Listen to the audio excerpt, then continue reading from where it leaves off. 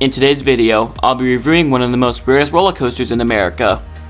Hello coaster lovers, so I have a question for y'all. What is your rarest coaster credit? If you have thought of it, leave a comment down below. And for me, there's a random park in the middle of nowhere in southwestern Ohio, and it's only 40 minutes away from Kings Island, and it's known as Stricker's Grove.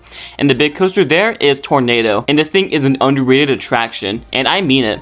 So I say let's hop into this review with the history for this ride. So this coaster was built by the legendary Ralph Stricker, and it was designed by Al Collins. It started construction in November of 1990, but it opened in 1993. So the coaster is over 30 years old, and I did the math. If this happened, Tornado only open for 124 days in total. It's because the park is only open 4 days a year. So I went on the 4th of July and in October, but nothing major really happened to the attraction since opening. So let's go into the presentation for Tornado. So you're on a random road in the middle of nowhere, and you see fields and fields, and there's a small theme park. And it's local, by the way. The coaster doesn't look that big, but don't be fooled. This coaster has a little kick to it. So you enter the park and walk towards the back of it, and you see the coaster.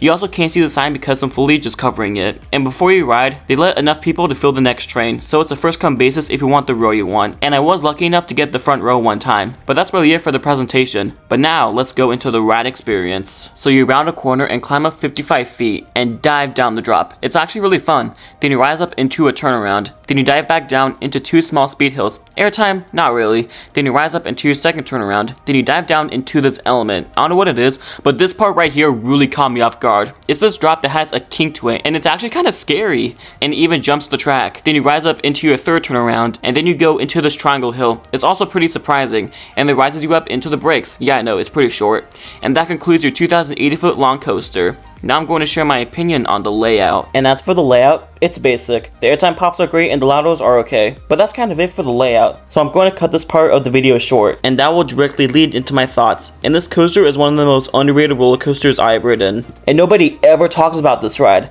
So that's why I'm creating a video on it. And with that scary pop of airtime in the middle of the coaster, and you got a hidden gem. And as an add-on, it has buzz bars. And it was my first coaster to feature them. And it's not too rough as well. It has the vintage shake of a wooden coaster. So if you have extra time in the Cincinnati area on one of these 4 dates, make sure to check out Stricker's Grove and Tornado. It'll be worth it. So to conclude everything, it comes down to the final score. And for Tornado, I really wish I could give it a higher score, but due to my list, I'm giving it a 6 out of 10. I really wish I could give it a 7 or 8, but number 25 on my coaster list is Magnum, and I rated that a 6 as well, so it got to be fair, and that's what I came up with. So all in all, underrated attraction, and there aren't really any flaws, just a little short I guess. But I want to hear from you guys. What is the rarest roller coaster you have ridden? And if you enjoyed this video, make sure to give it a thumbs up, and if you're entertained with my content, consider subscribing. There'll be a brand new video coming out in the next 5 days, so make sure to keep that adrenaline pumping, and thanks for watching.